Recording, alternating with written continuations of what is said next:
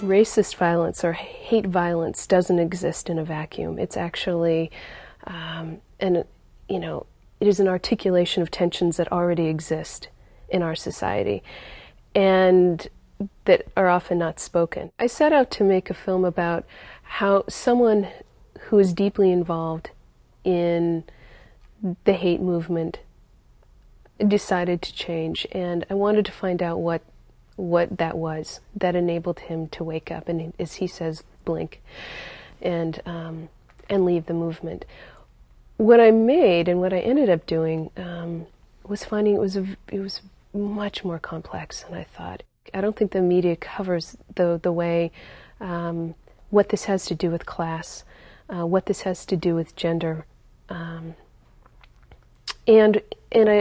what this has to do with white identity. How, in white supremacy you can see some expression of, of assumptions that a lot of, white folks don't like to examine in themselves or in their communities.